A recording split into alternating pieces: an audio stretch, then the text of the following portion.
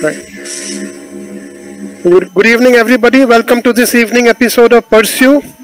And this is Pursue 12N, which is Respiratory Pathology.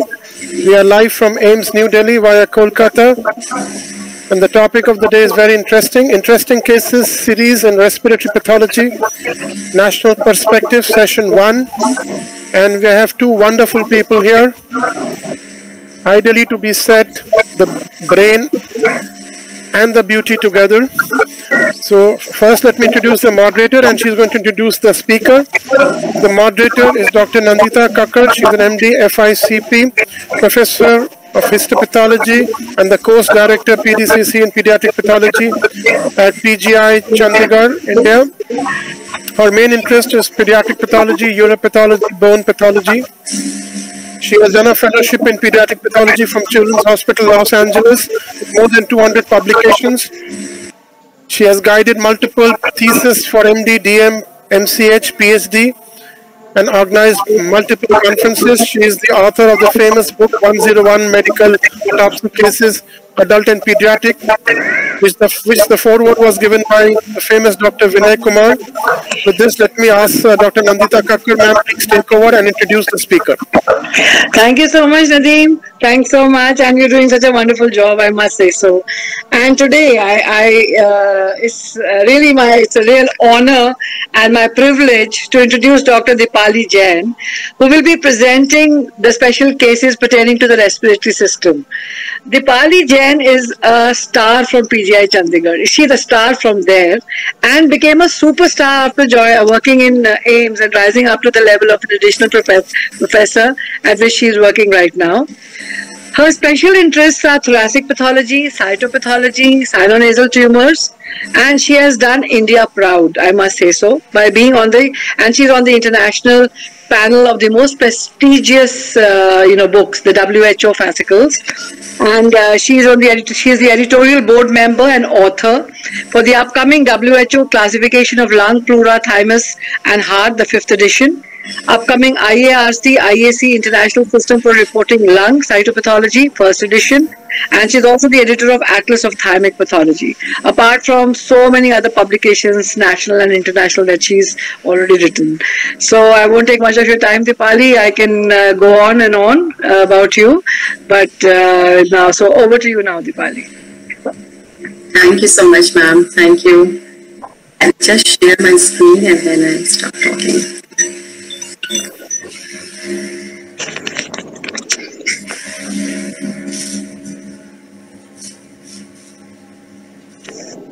Just press present now and yeah, that's it. We can see your screen. Okay. Just press the side and change your PowerPoint. So, good evening, everyone, and thank you very much, ma'am, Dr. Nandita, ma'am. It's always a pleasure to see you and listen to you. Thank you very much for kind introduction. And thank you, Dr. Nadeem, for your kind invitation. I apologize for not taking it earlier, and I've been delaying it. But I'm happy today that I'm here and glad to present. So just a brief background before our cases.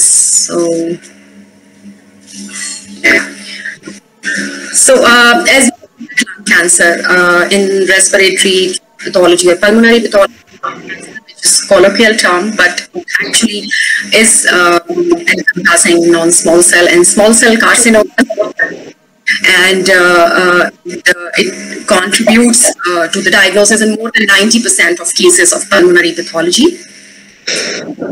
There are tumors, less than 10% of tumors, they are rare, but we should know and to know about their differentiation from the more common category of lung cancer. And each and every system order, there have some tumors which are more common, we see day in, day out in our practices, but then there is a lobby of rare tumors, and we should have a high tumors, because we know in lung cancer, even 2 adenocarcinomas, they are not right? We have different predictive biomarkers for each of them. We have different gallery of diagnostic markers for them. And unless we suspect, correct diagnosis cannot be made. So ultimately, treatment is different and patient care is affected. So we should know about these which are so common. And moreover, difficulties in the pathologic diagnosis of lung tumors. We get routinely biopsies and cytology specimens because usually lung cancers, they present in advanced stage, and by the time they come to the clinical setup, they are already advanced and surgical resection is not an option. So problems are that either we underdiagnose them, we miss the carcinoma and tell something else or something lesser than that, or we misdiagnose these cancers as some other tumors or vice versa. And icing on the cake is that all clinical diagnoses which are written on the clinical requisition form are only carcinoma lung or tuberculosis. If you ask your clinical colleagues that what is the clinical suspicion, they will say either malignancy or tuberculosis, especially in India. Or if you are lucky, then they'll say, okay, sarcoidosis may also be a consideration. So you will not get much help from the clinical most of the time, but radiology is unique in some of the cases, but mostly often we get this diagnosis. So as I said, that the major diagnosis in respiratory pathology pertain to non-small cell lung cancer in the form of adenocarcinoma, squamous cell carcinoma, and small cell lung cancer. So in these 40-50 minutes, I'm going to talk about some cases, couple of cases which are going to revolve around this theme, where I'll speak on these vignettes, which is like every glandular tumor you see is not conventional pulmonary adenocarcinoma.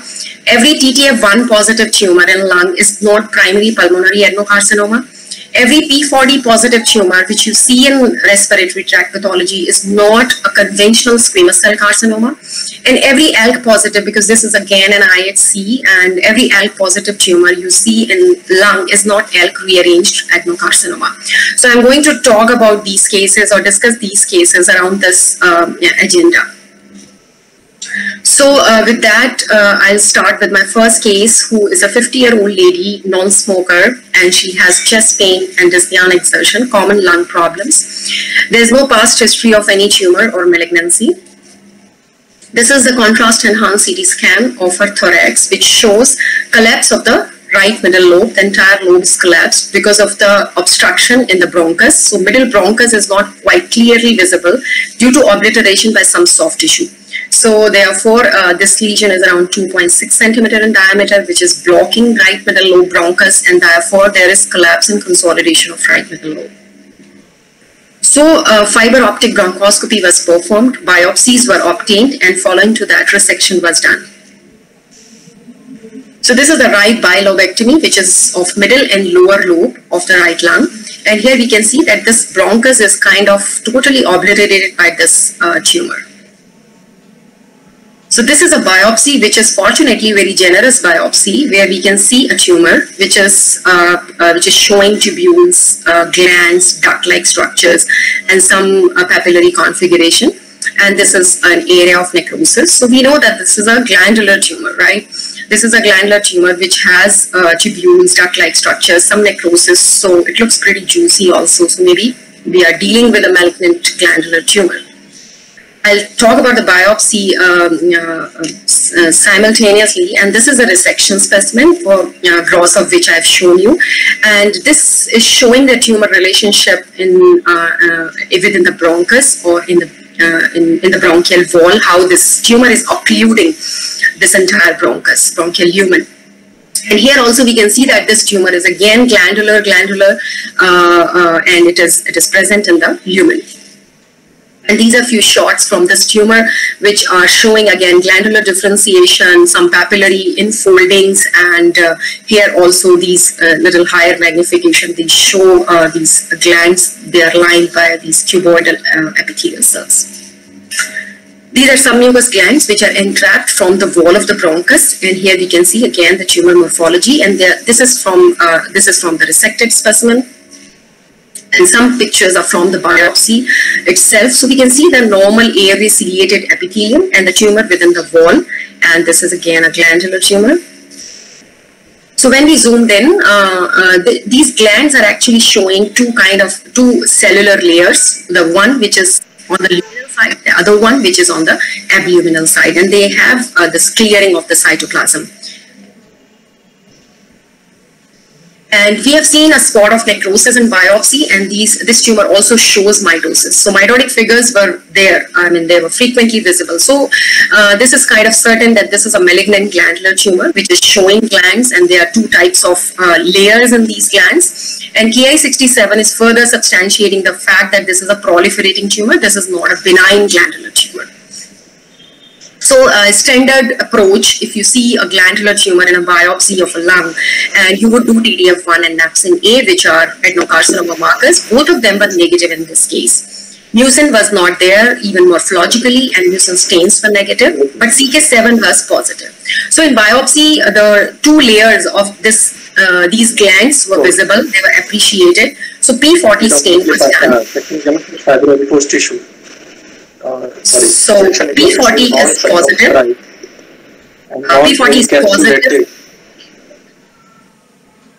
Okay, so P40 is actually decorating the outer layer of these glands. So the inner layer is negative, which is luminal, and the abluminal layer is positive for P40 immunostain. So P40 is not just a squamous cell marker that we know, and if this is kind of the pattern which we see in P40, we kind of know that this is a myoepithelial marker as well. So to confirm that this is a myoepithelial cell, we did S100, which was also highlighting these abluminal cells as nuclear positive.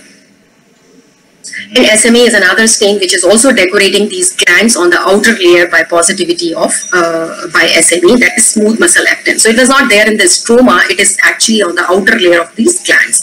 So inner layer is blue, that is luminal cells which are negative, but the outer layer is positive, that is in the form of brown color.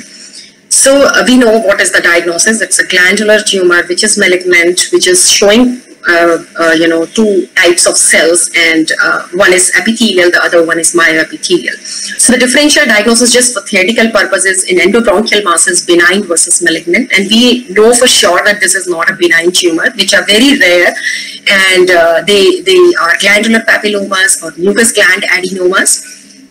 In malignant, the most important differential diagnosis here is primary pulmonary adenocarcinoma, especially the SNR and papillary pattern predominant adenocarcinomas, because we have seen papillae in this tumor, papillary configuration of the tumor of the cells, as well as SNR kind of glandular configuration we have seen. So this is an important diagnosis, differential diagnosis, which we have to take into consideration, especially in biopsy specimens. So to differentiate these adenocarcinomas, which are SNR and papillary predominant, we know that primary pulmonary adenocarcinomas most commonly localized to lung periphery. Although exceptions do exist, they can also arise from endobronchial area, but most commonly they are localized to lung periphery, and approximately 75 to 80% of tumors which are showing papillary pattern or they are lapidic, that means they are well differentiated, they are TTF1 positive, so which is not the case in this tumor. And well differentiated tumors are usually EGFR positive.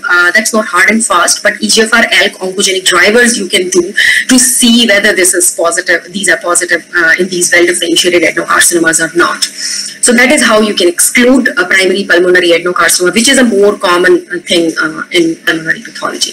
And we know that this is not a pure myoepithelial carcinoma because we have not seen any ductal differentiation, and we will not see biphasic pattern in pure myoepithelial tumors. So this is just for theory that this is also a consideration. If you see P40 positivity, SMA, S100, those are myoepithelial cell markers. But practically speaking, in this case, this is not a differential diagnosis, and EWSR1 gene rearrangement is usually present in myoepithelial tumors. So in current case, we have a tumor which has endobronchial location, which is biphasic in morphology. Myoepithelial cell markers are positive, and this is mitotically active. So, and there is no history of prior primary elsewhere that I have already discussed, that I have already mentioned. So this is the sum up of our current case.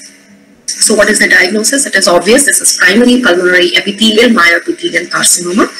So more details on this patient. The diagnosis was offered on biopsy itself because that biphasic glandular differentiation was quite evident, and it was highlighted by the myoepithelial cell markers. in this case. And therefore, subsequently, surgery was done because this was just restricted to the endobronchial area. And there were clear resection margins, so therefore no adjuvant therapy was offered in this case, and there were no driver mutations. This was done for the completion sake. EGFR, ALK, ROS1 and KRAS mutations were negative in this case, and at 2.5 years of follow-up, this patient is doing well without any signs and symptoms of progression. So these pulmonary primary epithelial myoepithelial carcinomas, they fall into the spectrum of salivary gland type tumors of the lung, which is a very less common entity, and less than 1% of all lung neoplasms, they arise from, they are salivary gland type tumors, and they originate from submucosal pseudomucinous glands which are present in the airway wall. So this is cartilage, these are the glands which we have seen in this case. So in WHO 2015, this epithelial myoepithelial carcinoma sits along with mucoap and adenoid cystic carcinomas, which are more common. Actually, mucoap and ACCs are commonest among all salivary gland type tumors, and this is a rarity. So if we have to differentiate pulmonary EMAC from salivary EMAC, which is more common and more known thing in salivary gland region, head neck area. So there it is more common, about more than 300 cases are reported. Here we have only less than 50 cases so far. There is no sex predilection here in pulmonary EMACs, but female predominance can be seen in salivary EMACs. So since this is a less common entity, so we don't know much about the morphologic spectrum. So in this case, this was the papillary pattern, which has never been reported.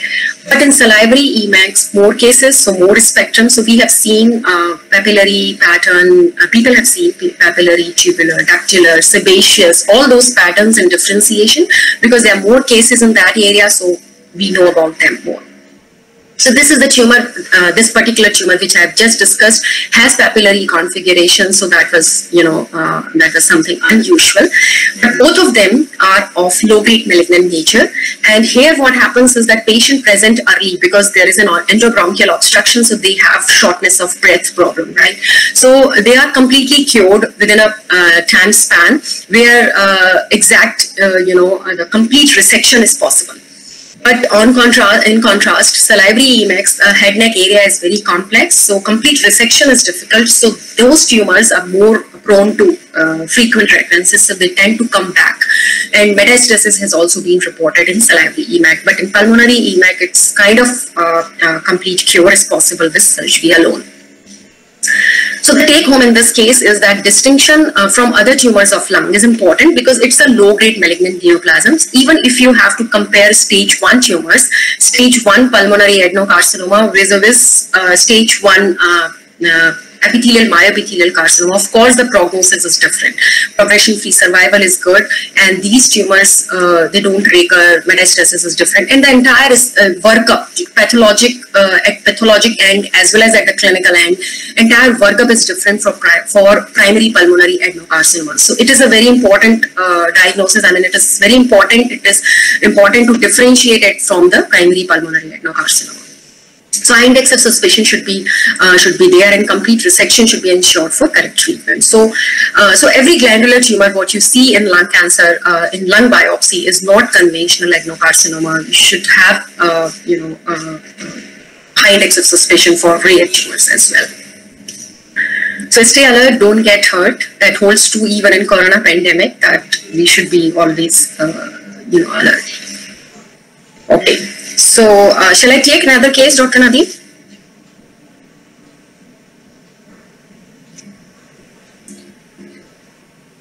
Yes, go ahead, Deepali. Okay, ma'am. So, case 2 is a 14-year-old girl who underwent right lower lobectomy for a tumor which is 3.5 centimeter, very well circumscribed tumor. We can see here, this is the tumor. And on microscopy, we can see that this tumor has a lot of blood-filled spaces, right? And there is a tumor which is again showing some papillary configuration and sclerotic, hyalinized stroma, some hemocentral-laden macrophages. And these tumor cells are very naive looking. They are cuboidal, and they are lining these nubbins and tufts of tumor cells, tumor stroma. On higher magnification, we can see surface cells. These are the cells which are present on the tufts of the papillae. Okay, so these are surface cells and these are deeper cells. And one can say that this is again a glandular tumor which has papillary configuration, you know, and this has a papillary as well as solid pattern. So it can be a differential diagnosis. It can be a primary pulmonary adenocarcinoma. And these are the blood film spaces as I've shown in the previous picture. So again, a standard approach, TTF1, napsin A, if you see glands in a lung biopsy. So this was positive for TTF1. This was resected specimen. The biopsy was also present in this case, similar to the first case. So TTF1 was done and it was positive in all the cells, surface cells as well as deep cells. So is it adenocarcinoma of pulmonary origin? But we have not seen much ATPI tumor cells. They were quite bland looking, naive looking. There was no mitosis, no necrosis. But we have seen blood film spaces and sclerotic stroma, right? So we can say that this is not a malignant tumor. And we know where in lung we see blood film spaces and sclerotic stroma, the tumor which is named by these two findings. And earlier it was called as a sclerosing hemangioma because of sclerotic stroma, and hemangioma because of blood cell spaces. But later it has been realized that this is actually a tumor of pneumocytes. It derives from pneumocytes, so that is why it is renamed as a sclerosing pneumocytoma. But the caution has to be there in small biopsy. So in this case also a small biopsy was done. First of all, the biopsy was obtained. On a biopsy, it was showing a lot of hemorrhage, sclerotic stroma and these naive looking cells. So a possibility of sclerosing pneumocytoma was offered on the biopsy, and subsequently they have done resection. So sclerosing pneumocytoma is a benign diagnosis, unlike the first case which was malignant. It is pneumocytic in origin. It derives from primitive respiratory epithelium, and in addition to the morphology, co-expression of TTF1 and napsin A in this tumor is a trap actually in differentiating it from more common primary pulmonary adenocarcinomas in small biopsy specimens. So radiology is helpful. I mean, radiologists can tell at times that this is calcified, very well circumscribed mass. So they have differential diagnosis of sclerosing pneumocytoma and they're differential. But if you say that, okay, I'm seeing these pneumocytes, TTF positive, I cannot differentiate it from adenocarcinoma, then they will also be like, you know, I don't know, you have to tell the answer. So caution has to be there, and this has to be differentiated correctly. And so TTF1 and napsin A, the difference is that TTF1 is present in surface as well as round cells which are present in the stroma, unlike napsin A which is only present on the surface. So the deeper cells are negative in napsin A, and similarly keratin is only present on the surface. So because it is a primitive respiratory epithelial tumor, it is proposed that it is derived from there. That is why TTF1 is positive in both the components, and napsin A, which is a mature surfactant, you know, protein aspartase. So that is why it only is present on the surface. So that holds true for keratin also. So this is how IHC of sclerosing pneumocytoma look like, and so this is a benign tumor and has to be differentiated from malignant adenocarcinoma. So every TTF1 positive tumor, if you see in a lung biopsy, is not adenocarcinoma. So always be careful. All right. Coming to next case, who is a 36-year-old man who is non-smoker and presented with mediastinal mass, which is almost blowing up on this PET scan. EBUS FNA has been done on this case, and it shows a tumor. This is not normal lymphoid tissue. This is a tumor which is showing these round basophilic, hyperchromatic cells, and they are primitive appearing because there is no differentiation, very prominent nucleolus. Dirty necrosis in the background, and we can see one mature looking squamous cell. Further zoom in to show these primitive cells, which are like this. They are quite fragile. I think they're looking like naked nuclei, and there are some neutrophils within accompanying these tumor cells. These are a few more areas on the FNA smear where we can see that these cells, these are more differentiated cells. They are polygonal. They have a lot of cytoplasm. right? And here they are kind of showing the tech bowl type of shape and some keratin orangeophilia in the cytoplasm. So we can see that there is definitely squamous differentiation going on in this tumor along with these primitive appearing cells, which we have already seen. So cell block of this case shows both areas as we have seen on smears. These are the mature squamous cells, and these are basaloid cells which have undergone crushing artifact, and they are primitive appearing cells which we have just recapitulating the same thing which we have seen on smears. So P40 was done because we have seen squamous differentiation. It was diffusely positive, not only just in mature squamous areas, but also in basaloid cells. So is it a squamous cell carcinoma? This is the question. But we know the clinical of this case, who is a young chap, non-smoker. So by and large, squamous cell carcinomas are a problem of smokers, right? And in elderly patients, we see squamous cell carcinoma. So before putting it on the in black and white as a squamous cell carcinoma, we should see, think about it, rethink about it. So this is endobronchial biopsy. It was not just mediastinal mass, it was also eroding the bronchial mucosa, and this is the endobronchial biopsy from there. It shows surface dysplasia of squamous cells, and down there we see these blue cells which are again showing crushing artifact. We have both components here in this biopsy. And on zoom in, we can see neutrophils. These are the tumor cells, which are the same cells which we have seen on FNA smear. So NUT IHC was positive in this case. This patient was young and non-smoker, as we have discussed, and this is a clone of NUT IHC. For saying something NUT positive, we should have 50% or more than 50% tumor cells should show positivity, which is in the form of speckled pattern. So this was positive not only in mature squamous cells, but also in basaloid cells. So P40 is positive and NUT is positive. So be wary of the fact that P40 is not always positive in NUT carcinomas, and people have found out that the isoform matters in NUT carcinoma, right? And if you do just P40, P40 comes negative, do not stop it there. And if you are suspecting NUT carcinoma, you do NUT IHC. In fact, they say that P63 is a better isoform than P40. So this is another case which is a mediastinal NUT carcinoma where even CK was negative. So they sometimes fool you, NUT carcinomas. You don't see abrupt squamous differentiation in all the cases. Only 30% of cases you see abrupt squamous differentiation. So we should have a high index of suspicion for NUT carcinomas, and they may be CK negative, they may be P40 negative, and if you have a suspicion, please do NUT IHC. And this case was positive for P63, negative for P40, but NUT was full house. So NUT carcinoma, practically speaking, it's a poorly differentiated squamous cell carcinoma only, but it is differentiated from squamous cell carcinoma by its aggressive behavior, by its pathogenesis. It has NUT M1 gene rearrangement, right? And so it is different from squamous cell carcinoma. These are primitive tumor cells with very conspicuous nucleoli. So if you minus the squamous cells from the FNA smear, it would lead on to a differential of small cell carcinoma because they were, crushed artifact, hyperchromatic tumor cells, but they were showing prominent nucleus. So that's a very helpful clue to diagnose NUT carcinoma. They have a very conspicuous nucleolus. And extremely aggressive tumors, median survival is less than 6 months. Thoracic NUT carcinomas, if you compare with other extrathoracic NUT carcinomas, they have a very poor survival, very poor prognosis, and less than 6 months survival. And we have bromodomain inhibitors. They are being tried in these patients in clinical trials. So patients may get benefited if they are registered in these clinical trials. So that is the importance of diagnosing NUT carcinoma correctly.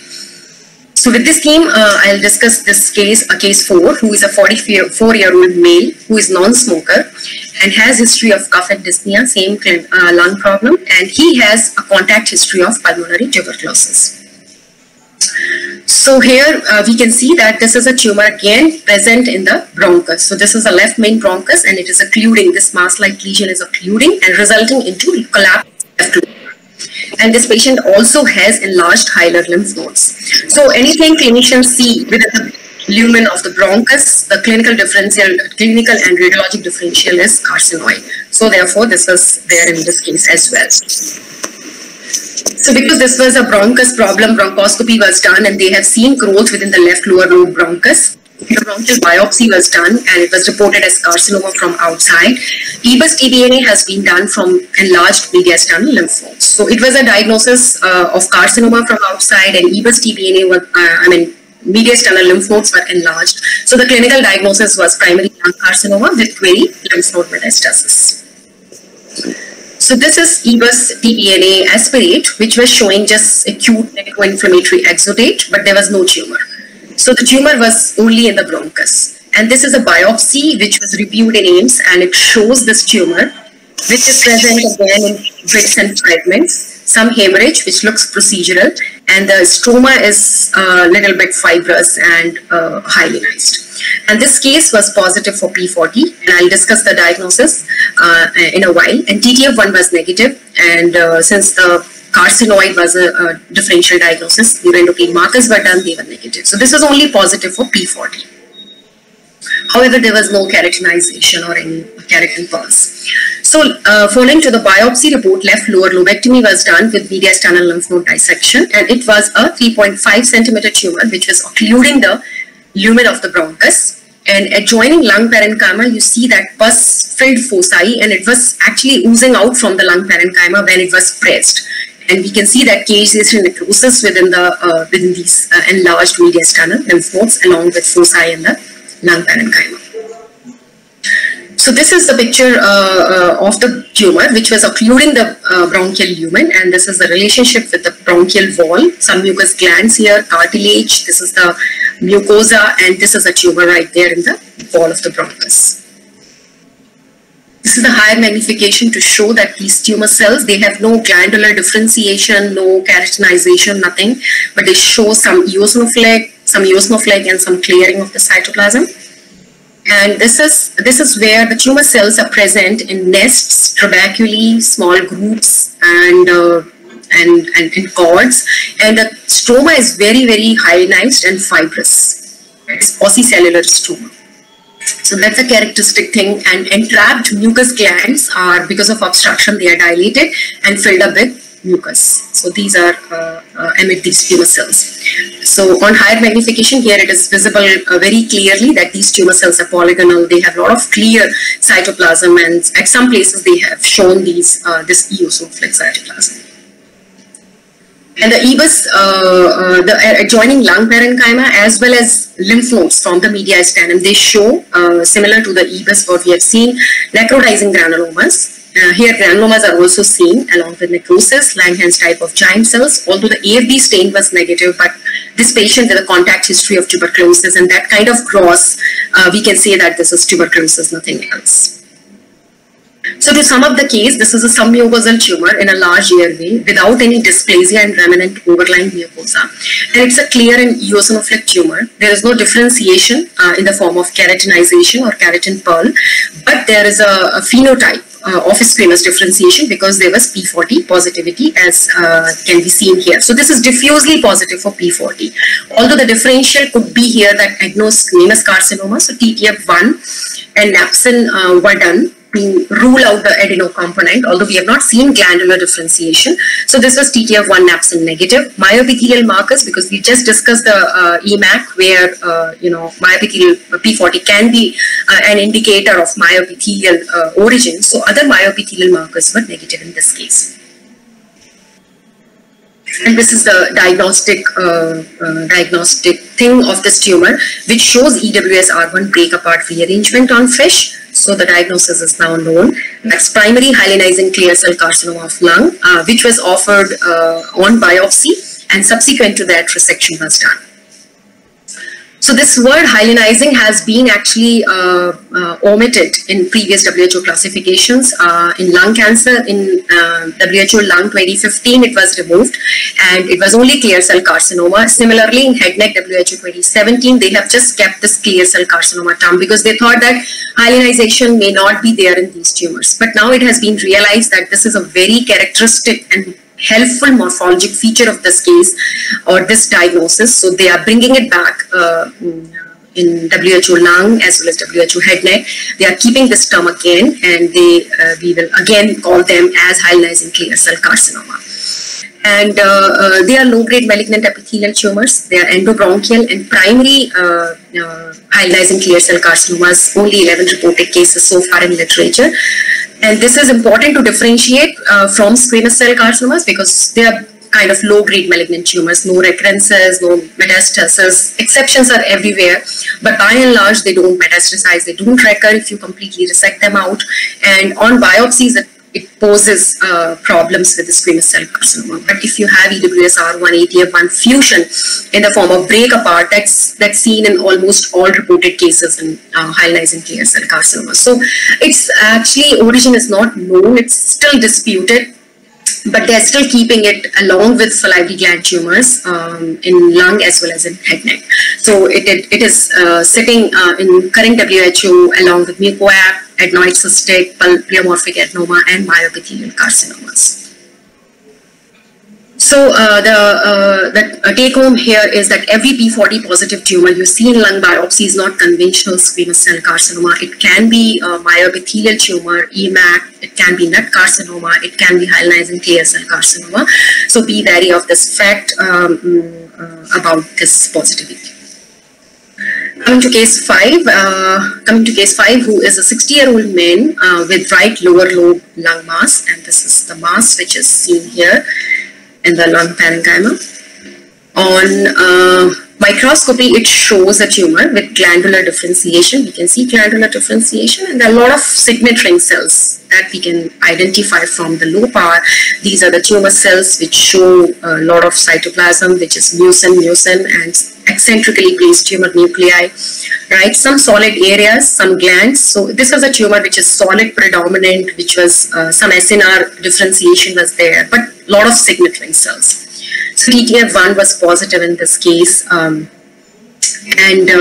we know that ALK rearranged tumors, they usually show solid, mucinous, cribriform, and signet ring cytology. So this case similarly was positive for ALK T5F3, which is a clone which we use for ALK rearrangement in primary lung adenocarcinoma. So this was used in this case, and it was positive diffusely and strongly. And similarly on fish, this shows positivity in the form of 3' split pattern. So this case was positive for ALK rearrangement.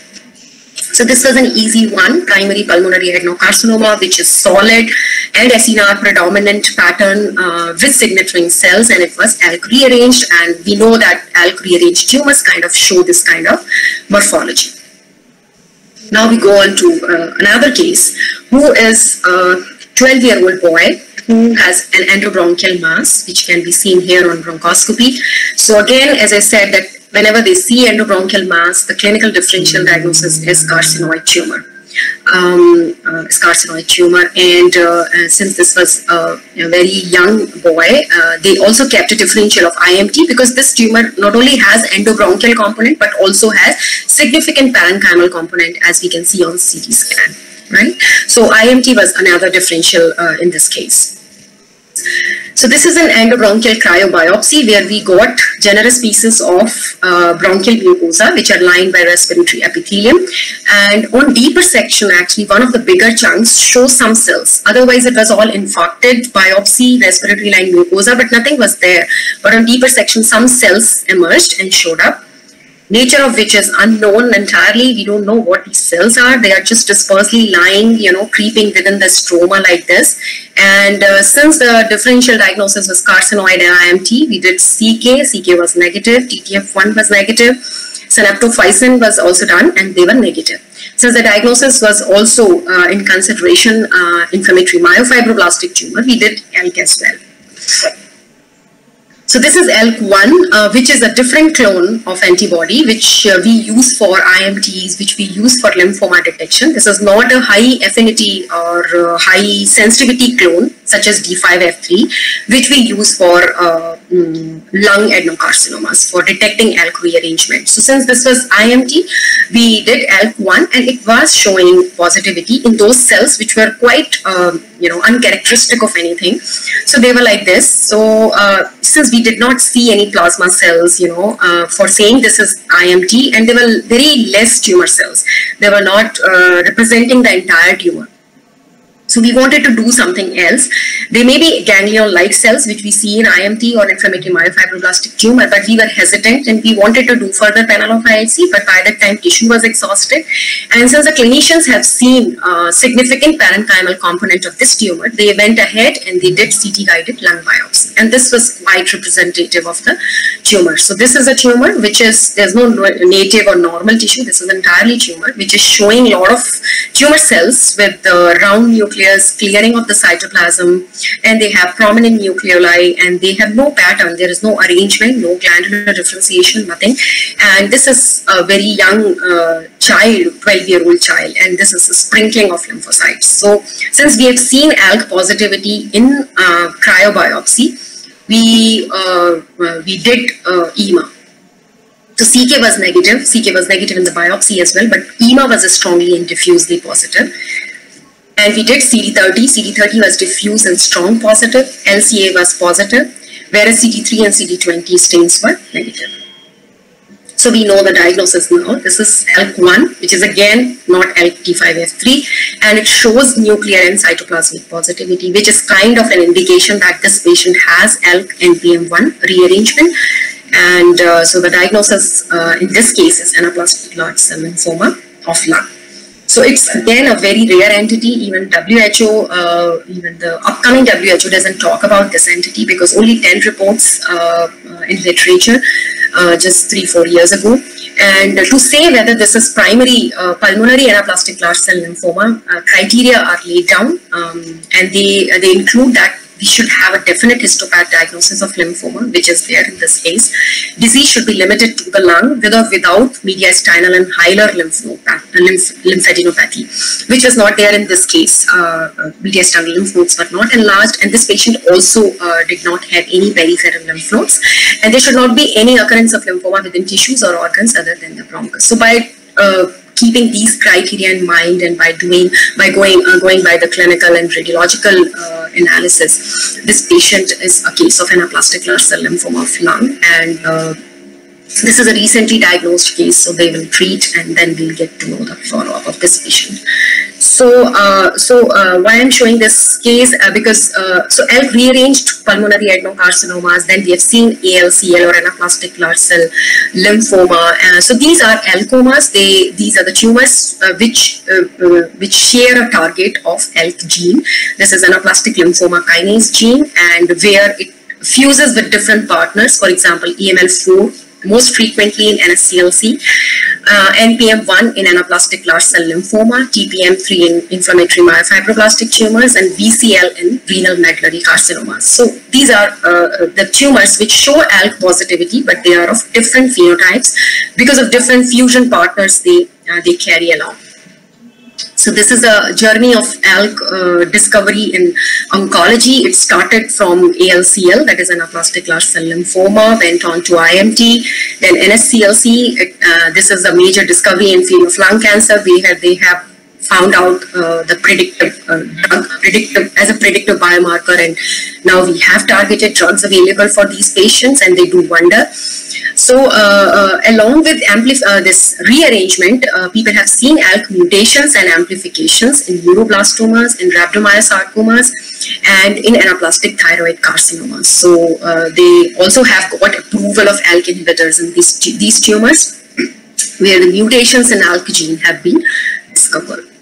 So these are two types of tumors which I've just shown, and this is case 7, which is a short case. This is again a 14-year-old boy who has a tumor which is entirely involving the lung lobe, one of the lobe, and this is kind of variegated tumor.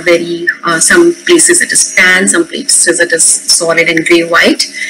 And it shows a very familiar look. We know what this is. This is a respiratory lining epithelium with cilia on it.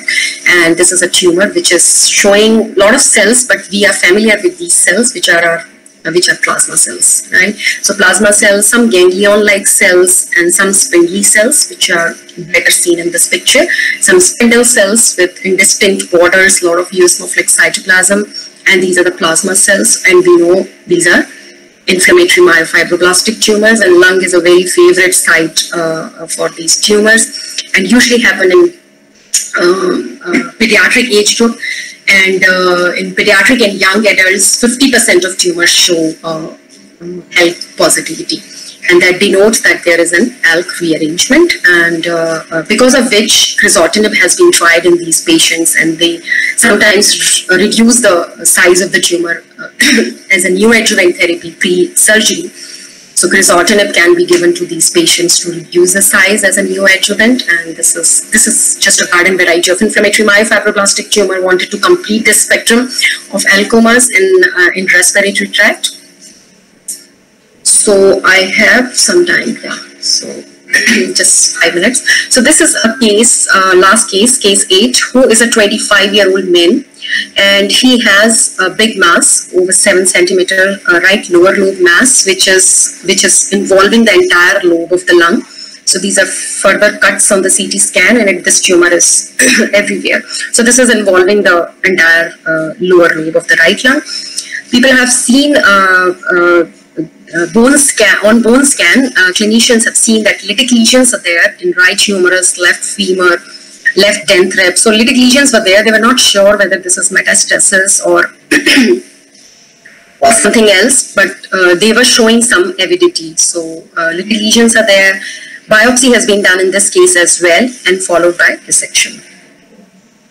So this is a biopsy of this patient, and we can see that these tumor cells, they are very angry looking tumor cells. They have a lot of cytoplasm, we can see here. They're kind of rhabdoid looking, eccentric to centrally placed nucleus, and some sprinkling of inflammatory cells in between, but there is no differentiation in the form of glands, in the form of, no squamous differentiation, no clearing, but these are rhabdoid or plasmacytoid type of cells.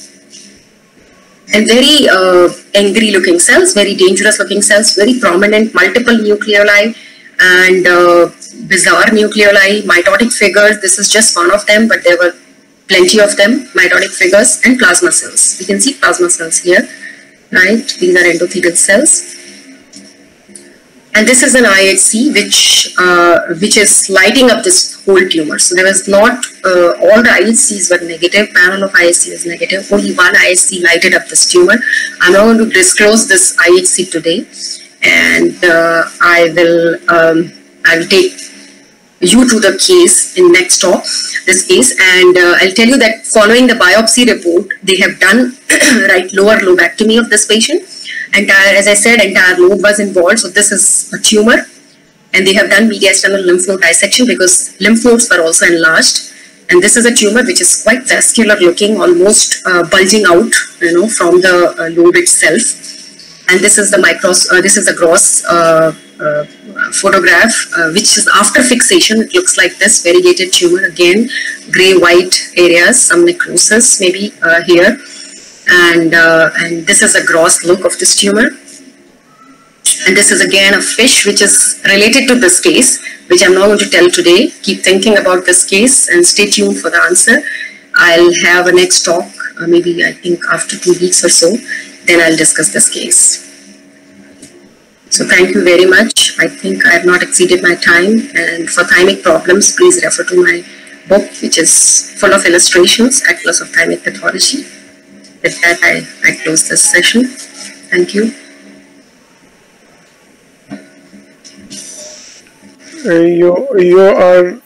You're muted. Please unmute. Yeah, thank you so much, Deepali. Such wonderful cases, and honestly, we've learned so much today. Thanks so much. And any questions from anyone? Anybody wants to ask anything?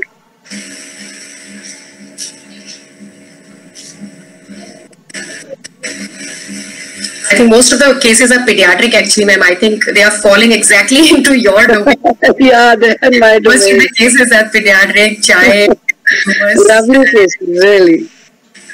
So every P40 is not a squamous cell, and every TDF1 is not an adeno. So you can remember all these details. Just stop presenting, Dr. Deepali, so that we can. Oh, okay. There are a lot of questions and comments on the chat box. I think you can read them, or Dr. Nandita can read it to you. That's the way. Okay, my YouTube is not on. Can you read them, Nadeem? Okay, it's on the chat box on your screen only. Dr. Deepali can see it on the chat box on the right corner. You have a chat box. You would just press the chat. Oh, yeah. Yeah, you can go and you can see the people even diagnosing cases as you were presenting. Okay, so Bala, my favorite resident, Bala has diagnosed sclerosing pulmonary hemangioma. So it is now known as a sclerosing pneumocytoma, Bala. As you know, that people have found out that this is actually a pneumocytic tumor. Then Professor Dr. Pranav Bhattacharya, primary myoepithelial carcinoma of the lung is a very rare tumor. Indeed, it is very rare, arising from the salivary gland of the respiratory epithelium. So in upcoming WHO, they are keeping myoepithelial carcinoma and myoepithelial tumors in the salivary gland classification. In 2015 classification, it was not there; it was separate. And then he said the tumor may the spindle and clear cell, very correctly said. The spindle cells arranged in fascicles resembling spindle sarcoma. The clear cells had global nuclei with mild or moderate atypia, forming solid or lamellar, or were divided into. I think he's just writing it. There's no question. Yeah, Bala again, back the diagnosis. Thank you, Bala. Primary pulmonary myoepithelial adenocarcinoma, Japanese men in adults. Does it also children? What the incidence? So they say that myoepithelial tumors mostly occur in Asians than Caucasians. Children, I don't know. They are tumors of adults. Maybe some cases have been reported in children. I don't know the exact incidence. Okay. This is sclerosing mucoap. Okay, so for that hyalinizing clear cell carcinoma, I think Bala is guessing sclerosing mucoap. Very correct. Actually, mucoap is a differential diagnosis for hyalinizing clear cell carcinoma. But first of all, the P40 will not be diffuse in mucoaps, and mucin. So we have seen mucus-filled cyst in this case because of blockage of the bronchus. We have not seen glandular differentiation, but there are cases where glandular differentiation and mucin has been allowed in hyalinizing clear cell carcinomas. So therefore, this is an important differential diagnosis. Say that you do MAML rearrangement for mucoap, and if you get EWSR, that is diagnostic of hyalinizing clear cell carcinoma.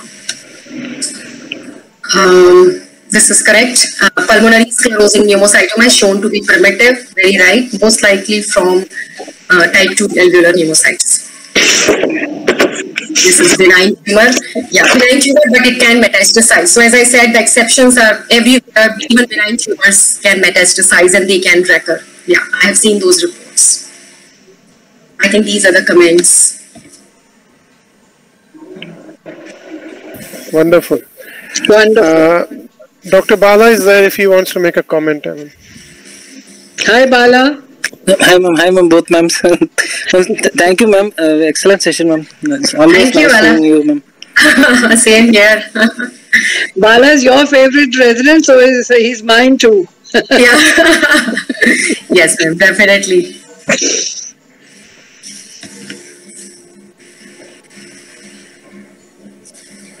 Well, then, if no questions are there, then we can finish the session today. Thank you so much, Deepali, and thank you, Nadeem. Thank you, ma'am. Thank you, ma'am.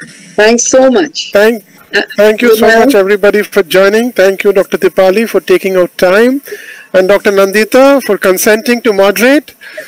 Finally, we have you here, and we would like to have you as a full session. Of course. Definitely. Yeah, don't worry. We are coming up with an invitation for you as well. I'll definitely come. Don't worry. Yeah. Thank you so much.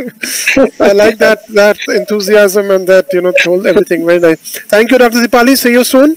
See you. God bless you. God bless you, Dr. Nandita. Take care, everybody. Thank Bye-bye. you. Thank you. Bye-bye. Bye. Good Bye-bye. night. Take care. Bye. Good night. Bye.